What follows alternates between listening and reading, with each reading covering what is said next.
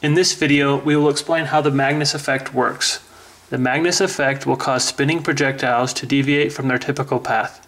This can be observed in spinning missile projectiles, as well as sports such as baseball, football, golf, and even paintball.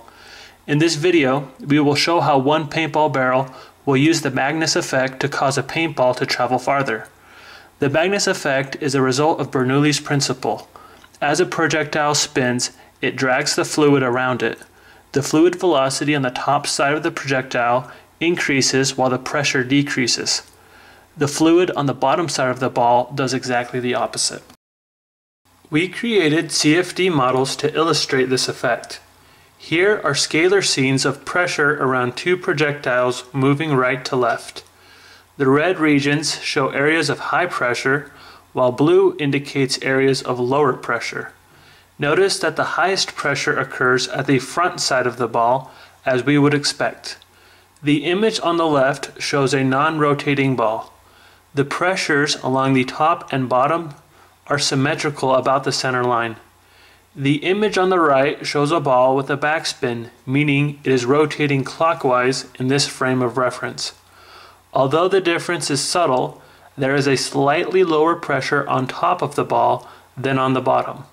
This pressure difference results in an upward force acting on the ball, known as lift. Plots were also created to show the pressure distribution along the surface of the ball. The X location at every point along the surface is plotted on the X-axis. The pressure at each point is plotted on the Y-axis. Note that because this is a 2D simulation, there will be 2 points for every X location. For the non-rotating ball, both points at every X location have equal pressures. The highest pressure occurs at the front of the ball, and the lowest pressures occur at the top and bottom.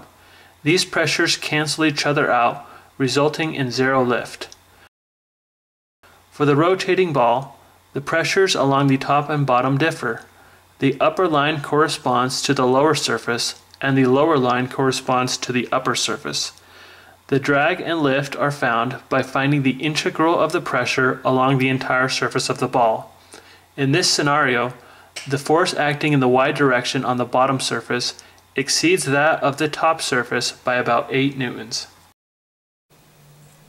The Magnus Effect is utilized in paintball markers. Notice that with a standard barrel, the path of the paintball follows a parabolic path due to the force of gravity.